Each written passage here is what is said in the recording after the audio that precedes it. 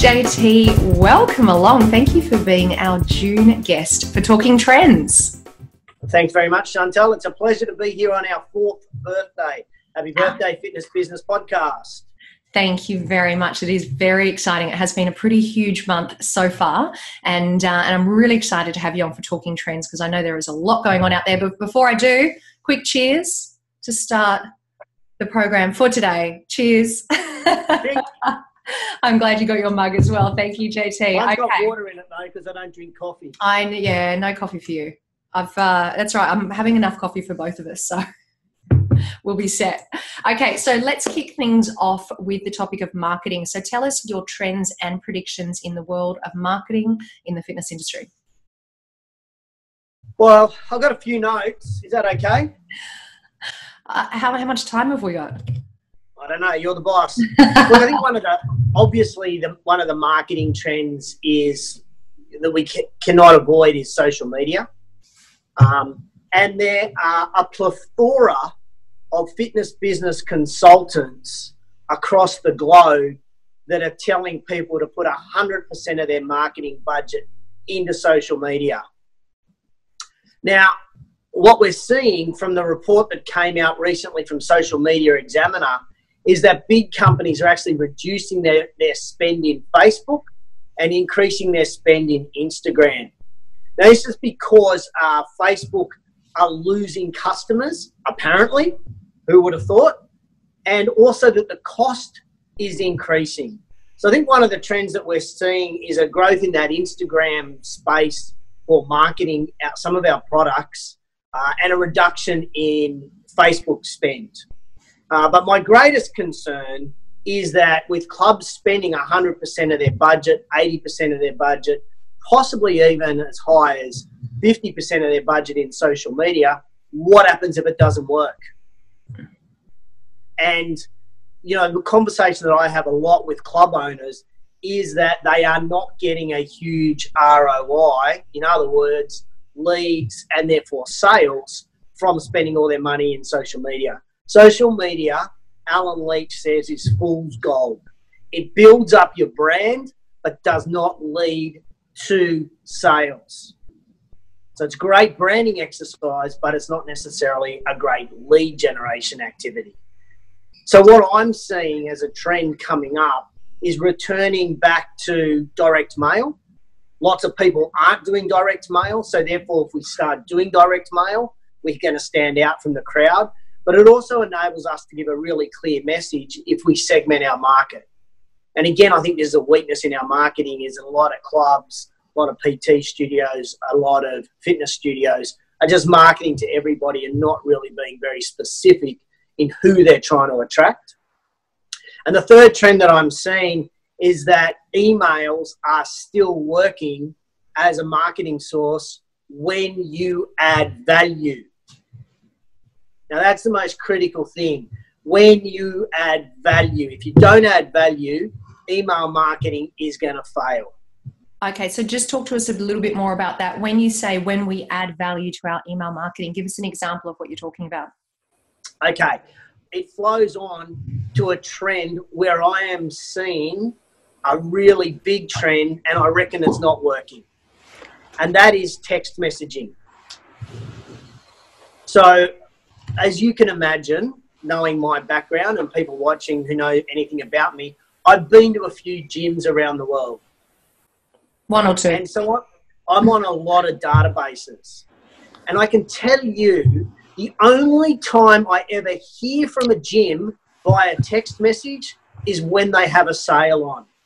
The only time I get an email from a lot of gyms, not all gyms, but a lot of gyms, is when they've got a sale on. So what that means from a marketing perspective is, as Gary Vaynerchuk says, you're just throwing right hooks at me all the time. You're not adding any value. So let me give you an example of a scenario that a club could look at. Let's imagine that in your community, there's a fun run going on. It could be a marathon, it could be a half marathon, it could be a 5K run. But it's a well-known activity in that community. Why wouldn't a club send out on the Friday before a text message to all of their prospects saying, if you're running in the fun run on Sunday, have a great run, good luck, hope you have fun, do your very best. And then on Monday, send a text message out that went something like this. Hope you got a PB in the fun run yesterday. Hope you're not too sore.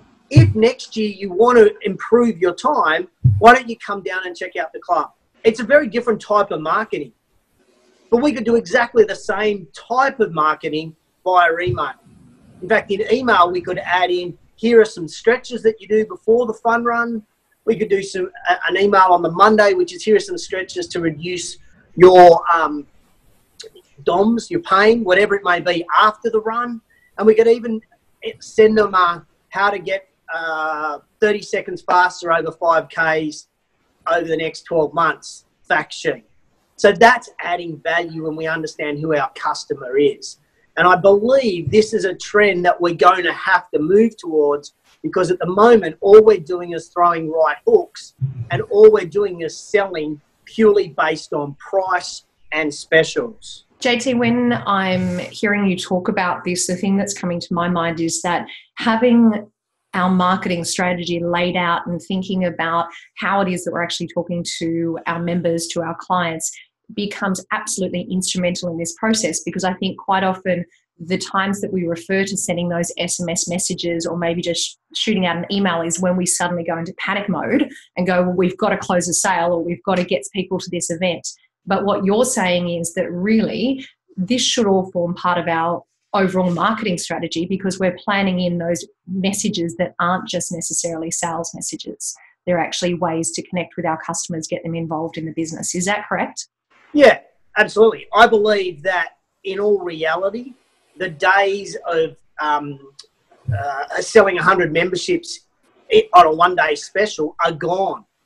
What we have to understand in our marketing message, and a trend that I think we will start to see, I don't know whether we will or not, but I'd like to see it, is that we start to think about our marketing plan or our strategy over 3, 6 or 12 months.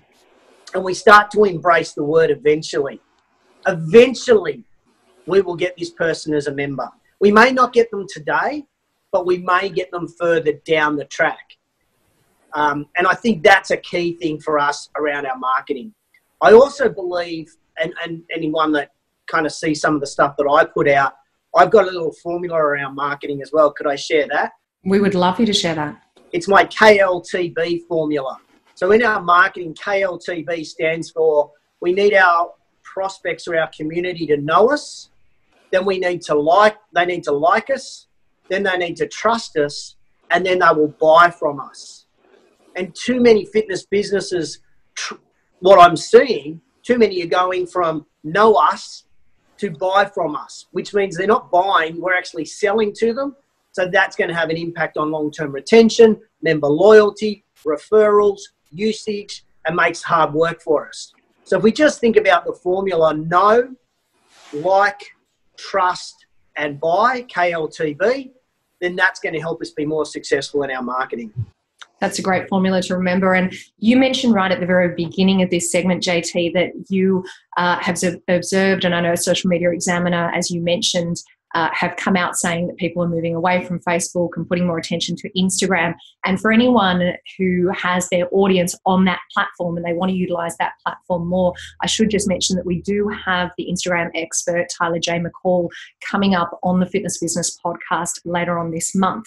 And interestingly enough, based on what you were just saying, one of the things that he talks about is how important it is that we use that platform, if we're using that platform, to nurture our relationships before they move to that buying stage. So that know, like, trust that you were just talking about is exactly the strategy that he follows for Instagram as well, Instagram marketing. So just interesting. And if anyone wants to check out that show with Tyler J. McCall, maybe just write Instagram in the comments as you're watching this. And as soon as that episode comes out, then we'll shoot you through a direct link. Okay, so that is segment number 1. It is marketing. Let's move on to number 2, which is sales. What are you seeing as far as trends and predictions go in the area of sales, JT? I think the industry is totally confused between being a retail sales model and a personal sales model. And I think this is because of the rise of boutiques. the rise of fitness studios, they kind of launched the retail sales model in our industry. But in all reality, big box clubs, it's not a retail sales model. It's got to be a personal sales model. So I think there's a lot of confusion happening between those two sales strategies or sales processes the clubs are putting in. And they need to first determine, are they going to be a retail-based model or are they going to be a personal sales-based model? Okay, so what you're saying is we need to think about this up front. Do you have any advice for people as to how they can go about working out which one of those models they should be? Shit check. It's pretty simple. If you're a box club or you're a personal trainer, you can't do retail sales. You've got to do a personal-based sale. And so one of the trends that I definitely see is clubs, and for that matter, individual salespeople are becoming freaking lazy.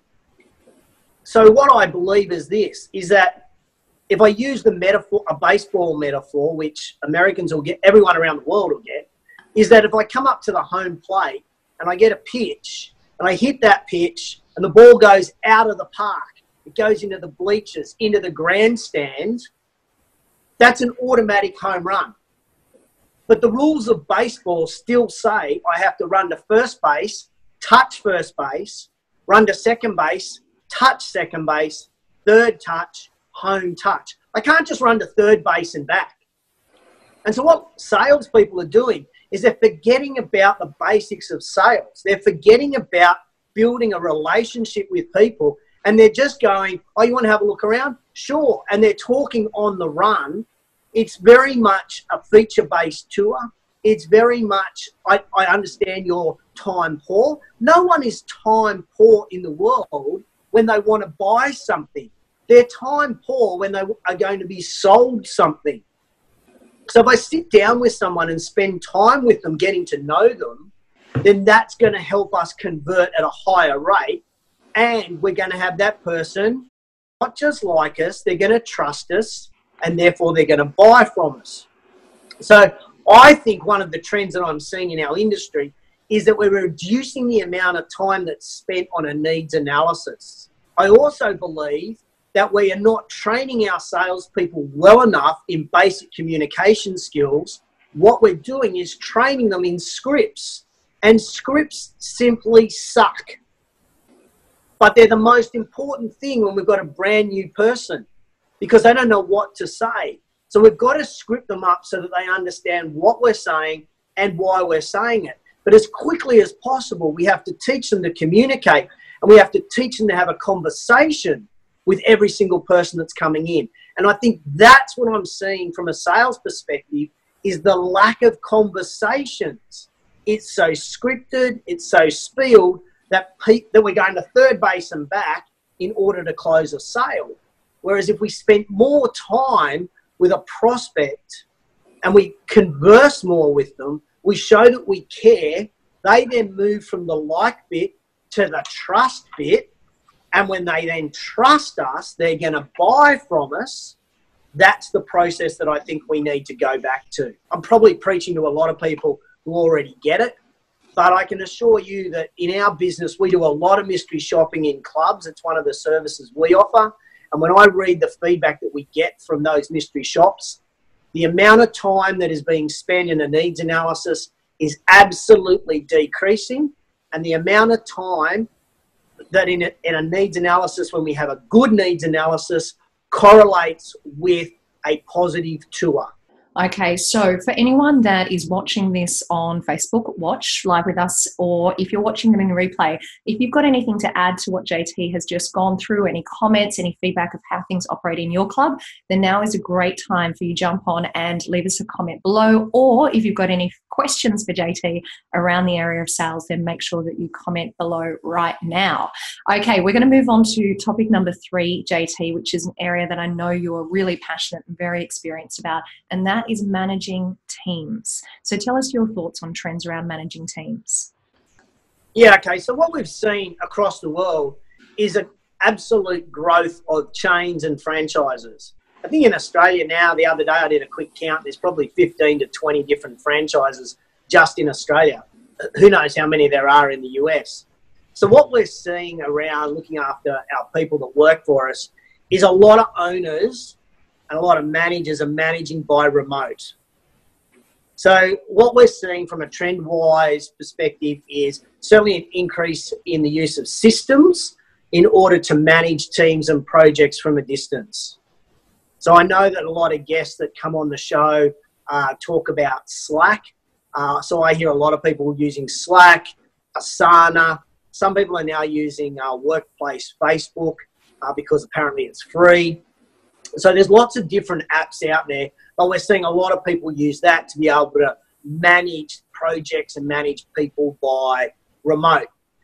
We're seeing obviously the use of technology, using things like Zoom, like we're using today, and Skype in order to Skype people in or Zoom people in for meetings. I even know that there are some industry consultants that are doing sales training and customer service training via Zoom as well, enabling us to get all around the world. But I also think, you know, the other trend that I'm seeing about managing by remote, our teams that are so diverse, is that there's a lot of hope involved. And hope, of course, is not a strategy. So if you are hoping that people will get things done or hoping that they can achieve the goals or the targets that you're setting, that ain't going to work. You still have to manage people. And so what I also see as a trend, if perhaps even a negative trend, is in fact a lack of love owners and managers, department managers, are giving to their teams. So Simon Sinek, one of my favourite quotes from Simon Sinek in his book Leaders Eat Last, says, "You cannot replace time with the boss with money." So in other words, I can't pay you more money to replace sitting down and having a cup of coffee with the department manager or the owner of the business. And I think as owners of the business or managers, we have to understand that just like our kids look up to us and want to be just like us, our staff probably do as well. So what we need to do is we need to spend time with our team. We need to really get in and get dirty. And I don't mean that in a bad way. I mean, get in and get dirty in the trenches with our team so that we really know who they are as people, what pushes their buttons, what makes them happy, what they're looking for in their life, as well as from a personal satisfaction perspective. And one of the best resources that I would recommend is the 12 questions in the book, First Break All the Rules. People need to look at that. And they need to be asking those questions to their team. The top 7 of those questions need to be asked every single week. And those questions need to be asked every single quarter to their team. Well, we will grab a link to that book and put it just below in the comments. So for those of you that do want to check it out, you can check out those 12 questions. And I might also add to that, JT, as you know, we had Dory Nugent on the show just 2 weeks ago.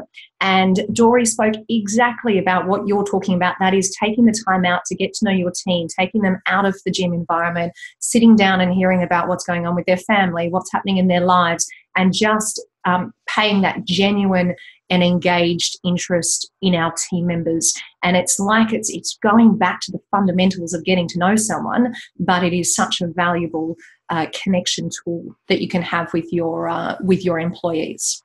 If people want those 12 questions, if they put 12 and they don't want to read the book, if they put 12 questions in the comments below, just put 12Q or 12 quest or whatever it may be, put it in the comments below and I'll send the questions to you. Okay, you've got a deal. So we'll put the book link. I'm also going to link Dory's show, and let's just make it easy and just put the word questions. We'll make it super easy. Pop it in the comments, and JT will send that out to you. Okay, moving on to our next. No, I got one more thing. Okay, hold the phone. So this is about people, and this is a phrase that I am using a lot with club owners and club managers. It's this: if you give a shit about your staff, then give a shit about your staff. That's very Australian, I know, but if you actually care about your staff, then care about your staff. Nice translation, by the way. That was very Aussie, but I think we all get the idea. Okay, so on to our next topic now, JT, and I'm going to give you the choice. Nice coffee mug with water in it, by the way. Customers. Let me try that again. I'm going to give you the choice: retention, customer service, or you can do a little bit of both. Over to you. So first of all, we're seeing technology starting to increase around this retention side of things. Just recently, I've seen KeepIt.ai, the retention people, Coach AI. We've seen MyZone bring out some, obviously great supporters of the show, MyZone, bring out some great data around usage and retention based on people who are using clubs. So I definitely see that technology is absolutely helping us identify members at risk and enabling us to create engagement back with our members.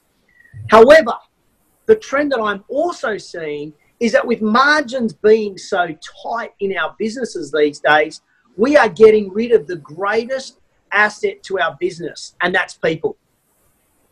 So we can have technology to identify an at-risk member, but we still need a person to talk to that at-risk member. We still need to have people in our business because we can't expect any stickiness, and I know that's a kind of gross word, but for me, stickiness with our brand if people are not involved. So the trend that I see is that we want to improve retention, we want to improve customer service, but at the same time, we want to reduce our wages. And they just don't mix. You can't do both. And if you do, I want to hear about your business model because I'd love to know how you do it. Now, I do know, obviously, you can reduce the price so low, like Planet Fitness, for example, in the US, they've got a low price. People are going to stay based on price. But the most important thing for me is if you're a high-yielding club, in other words, you're charging good dollars, you can't get rid of the people if you want to improve retention and you want to improve customer service.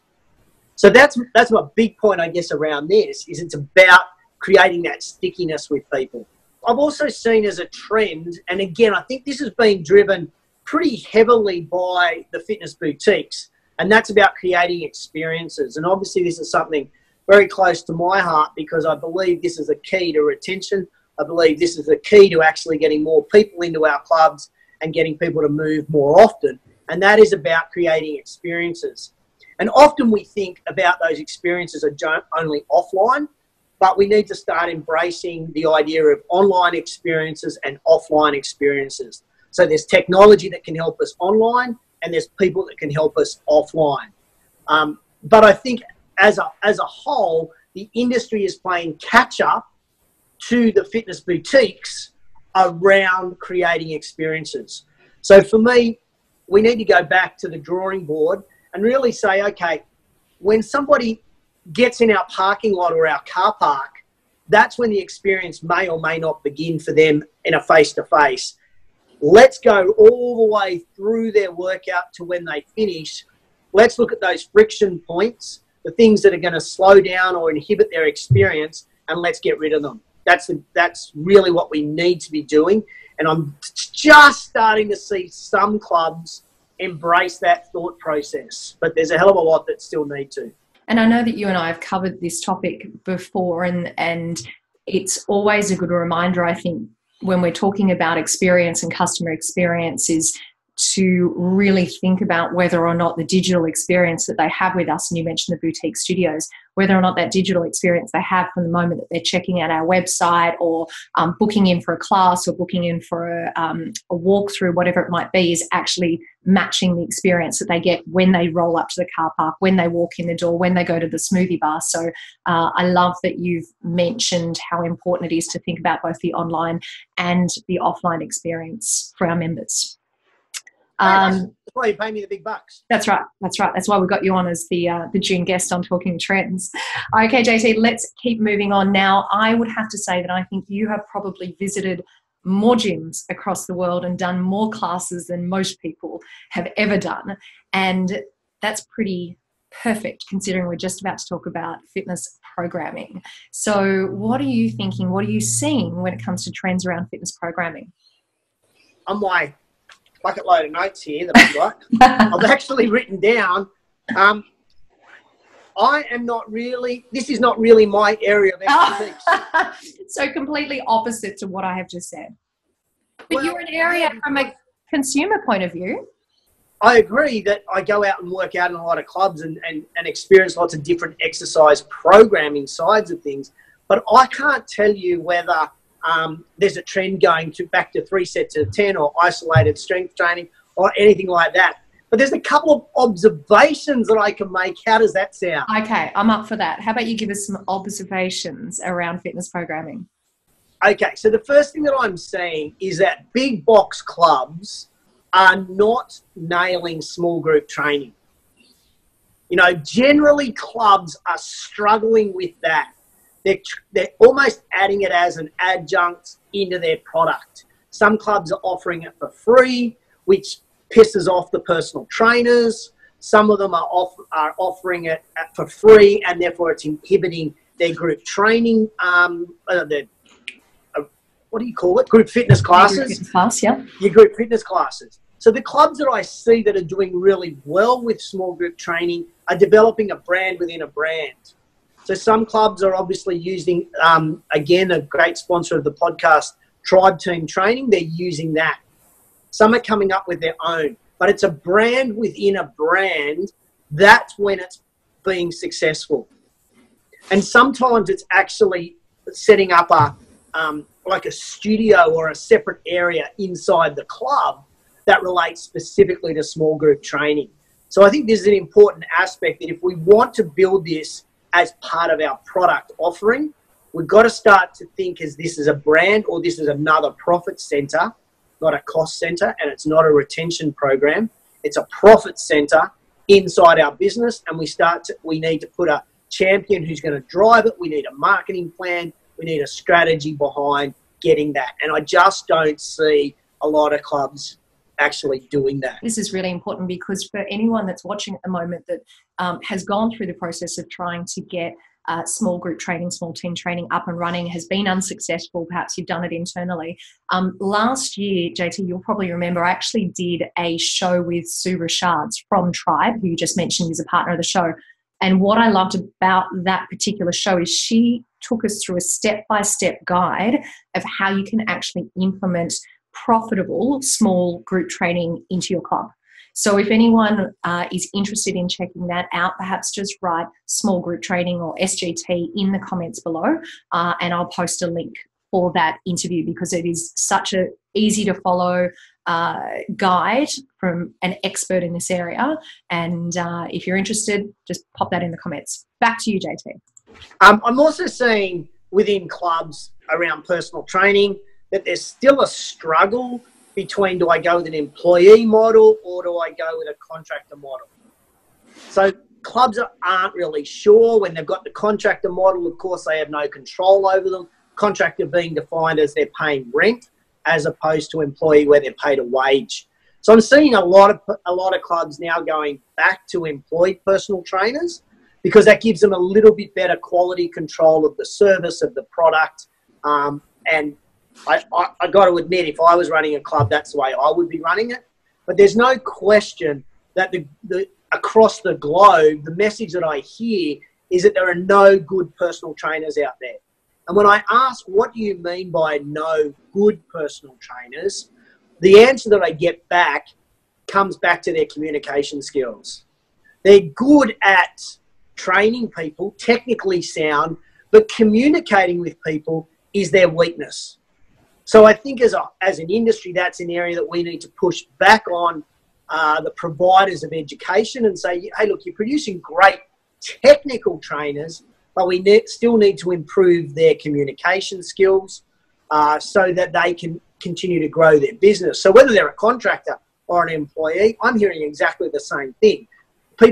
These new trainers that are coming out are weak as water around their communication skills. I'm seeing virtual classes take off at glacial speed. They haven't come out of the blocks like Ben Johnson did in the 80s. Now, admittedly, that was drug-infused, but we haven't seen virtual come out fast. And I thought it might have been a quicker uptake from both consumers and clubs, but it hasn't come out as quickly as we probably would have thought it might have been. Nevertheless, we have seen obviously the boom of Peloton, and that's now becoming a competing business with a lot of bricks and mortar clubs. But we're seeing, and this is, I think, is the most exciting thing for me, is that there are more streaming products that are coming up. So I imagine, and my prediction of the future is that a club will be streaming their classes straight into people's lounge rooms at 5 o'clock in the afternoon. So instead of doing body pump in your class, they'll also be doing it at home. So I think streaming is going to have an impact over the next couple of years. In fact, I think now whether streaming is defined as virtual, I don't know. Maybe it is. But my thought process is that I think streaming will surpass the virtual class potentially.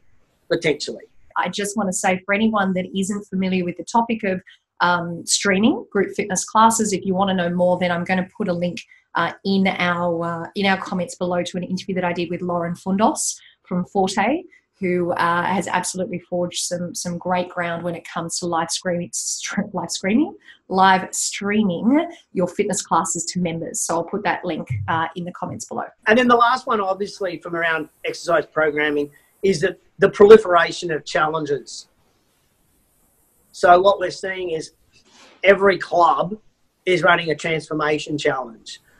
It's a 6-week, it's an 8-week, it's a 12-week challenge. 12, I'm generally seeing is too long. I'm seeing a sweet spot of somewhere between 6 and 8 weeks, an occasional 4-week challenge. The 4-week challenge is probably more specific, like it might be a no sugar 4-week challenge or no alcohol challenge for 4 weeks or a sleep better challenge for 4 weeks. Whereas the 6 to 8 weeks is far more like a transformation type challenge. Where I'm seeing that a lot.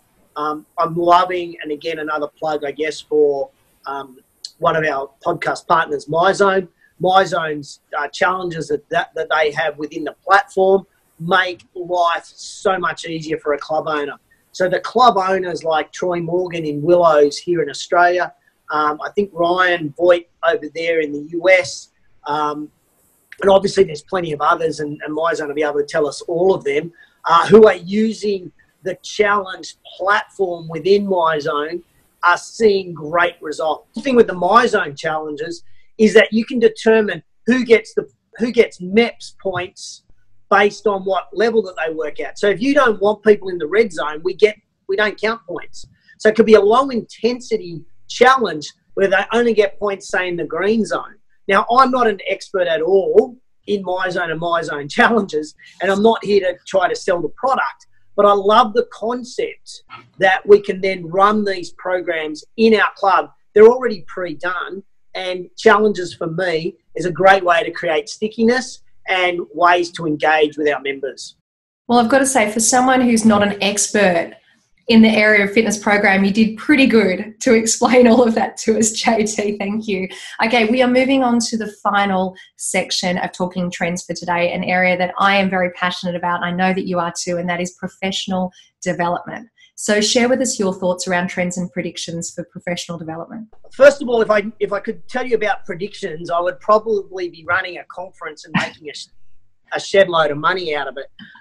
But here's what I do know, is that I'm seeing lots of what I'm going to call micro conferences and micro events. So these are events that are popping up all over the world that are low cost, one day, and uber general. Like, I believe that's the weakness, by the way. I think what's happened is people have gone, oh, there's lots of gyms, there's lots of fitness businesses, let's run an education or a professional development event. And so what they run and I'm only talking from a business side of things, I'm not talking about technical side of things. So they're very, very general in some of their topics. So what I think, if I was going to predict something in the future, then I think we're going to start to see more niche like conferences. It's things that are not necessarily specific around a category of business, not like an event which we do see, fitness studios or PT studios or big box gyms. Yes, we're seeing that now. I actually think we'll start to see ones that are specifically around sales. Obviously, in the US, they've got the Motion Soft Technology Summit. We have the Fitness Industry Technology Summit here in Australia. So some really niche ones, we're going to see that. But I think in general, I just think there are people out there that believe with all of these different brands and opportunities that are out there, that there is a golden goose that's laying an egg with it full of money around running events. And I think that bubble is going to burst because I just don't think it's going to last. And here's the reason why I don't think it's going to last, is because many brands themselves are now running their own events. So Anytime Fitness have their own international conference. They have their own conference in Australia. Vision Personal Training, and I know you've had Andrew Simmons on the show. They have their own conference. We see that Good Life in Canada have their own conference. 24 Hour Fitness have their own conference. Energy in the UK, and I know we've had Jan Spiteri on the show. We basically have these big brands. Why do they need to send people to a generic event when they can reinforce their culture, their core values, and what they're trying to do by running their own event? So I think we're going to start to see that more and more often. I think that kind of makes sense. We've obviously seen, and I'll just say this and then you'll take over, I'm sure, is that we've seen obvious growth around professional development using audio books and podcasts. Insert plug now. I think I obviously I'm going to agree with that, and we have certainly seen a massive increase in growth over the last, I would say, 12 months, more than ever before, of people starting to consume podcasts in particular. As you know, JT, I'm a huge fan of audio medium and listening to professional development on Audible. But I think that people are definitely starting to discover the benefits of where audio books and podcasts can fit into what is quite often these days a really busy lifestyle. As of this week, we are going to see freaking mass media jump on podcasts with the changes that Apple have made. Talk us through that. So just this week, Apple developers at their conference, so this week's the first week of June, have just announced they're getting rid of iTunes, closing the iTunes store down, and they're going to basically pump up podcasting. So this is going to be a massive hit for, obviously, our show, or your show, the show, in the industry, but also we're going to see podcasts, I think, increase as a medium for education. Let's hope that we do that, because we have certainly been through a journey over the last 4 years of, starting off with a platform that was relatively unknown. 4 years ago, there was very little happening around this area. And I think that anyone that is a consumer of the podcast medium, regardless of what show you listen to, they truly understand the benefits of what it can bring to you personally, but also a lot of people, I think, are starting to share that material with their teams and with their colleagues and right across the board. So it's definitely becoming a very advantageous media to be part of. Yeah, just on podcasting, I am seeing a lot of fitness businesses start to have their own podcast. That's a great marketing tool, because that's getting people to know us, like us, and because of the content that we deliver, trust us, and therefore they buy from us. So it's great that fitness businesses are doing that. But they have to understand that the success of a podcast, which you can attest to, is being consistent with that podcast. So if you're going to produce a podcast to help market your business to the consumer, to get more people into your fitness business, your studio, your club, your PT business, you have to deliver a consistent podcast. And it's a lot of bloody hard work. Wouldn't you agree? Yeah, I can attest to that. So, I mean, for us to be able to put a show together every single week takes a lot of time, a lot of energy. And in order for podcasting to be successful as a marketing strategy, you've got to understand how much time that will take. So don't overpromise. It might mean you just do a podcast once a month, and that could be enough to help generate some leads, because people go to like, know, trust, and therefore buy from you. Okay. Couple of other quick things on personal development. I actually think that a lot of club owners and managers are skimping on their investment around professional development. I think they're skimping on the money that they want to spend, and they're skimping on the time that they want to put into professional development. And again, this is because our margins might be tight, or we're just not putting that extra effort into professional development. So the reality is we have to invest. This is a key word. We have to invest in our team if they're going to get better. So we have to see that every piece of professional development, whether it's half an hour listening to a podcast, an hour doing some reading together of a document or an ebook, that's an investment in making them better. So that's a key point. We have to understand that we're investing in our team. Final thing that I want to say around it is this. Regardless of what's going on in the world with technology, you cannot beat face-to-face education. You cannot beat sitting down in a classroom or a meeting room and being skin to skin, face to face, belly to belly with other people, as well as the presenter and the speaker. So I think the best results that you will ever get from professional development is going to come from face to face. So we should always build in to our budget. There's an interesting word for many club owners. Budget is in their professional development budget. We must include getting to conferences. There's a lot of people saying, oh, we don't need to go. We can get that information online. Yes, you can, but you cannot beat sitting down with somebody and having a conversation with them at lunchtime or after the event, or even being able to ask questions right there at that event. Okay, JT, so thank you for taking us through such an in-depth look at all of those 6 different areas around the business of fitness. Now, one of the things that you did touch on briefly then was the Fitness Industry Technology Summit. So for anyone that hasn't heard about the event, can you give us a bit of an insight as to what's happening, when it is, where it's being held, and why people should come along? But for those that are watching who are in the US, I will be at the Athletic Business Show. So if you want to come and catch up at the Athletic Business Show, which I'm pretty sure is November. November. It's in November. So catch up with me there if you're in the US. But in Australia, New Zealand or Asia, get your butts to Sydney on the 25th and 26th of July for the Fitness Industry Technology Summit. And I've got to give credit to MotionSoft again in the US. We went there last year.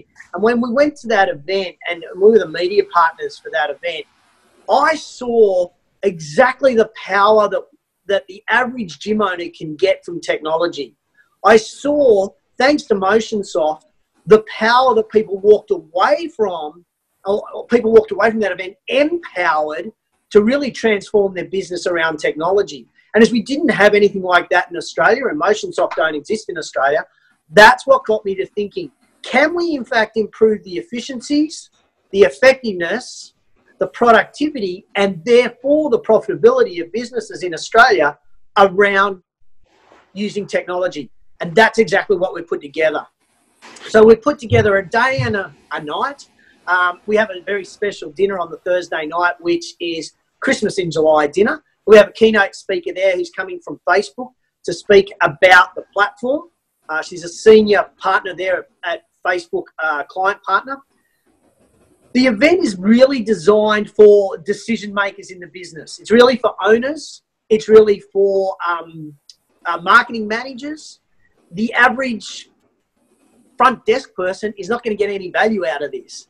So this is for decision makers in the business that want to learn to embrace technology.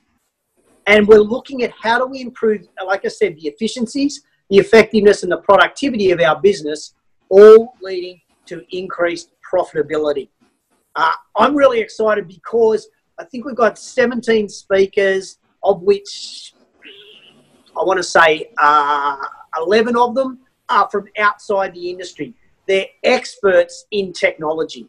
So you need to check out fitnessindustrytechsummit.com.au and get along. And if you are a Fitness Business Podcast family member, FBP family, if you use the word active, you'll save $100 on Rego. We love a good deal, JT. And for anyone that missed that website, we'll make sure that we pop it just down below so you can check it out. Or, of course, you can write FITS in the comments of this broadcast, and we will make sure that we give you the link for the Fitness Industry Technology Summit. So, JT, it has been great catching up. I've really enjoyed our chat today. Thank you for sharing your insights with all of us.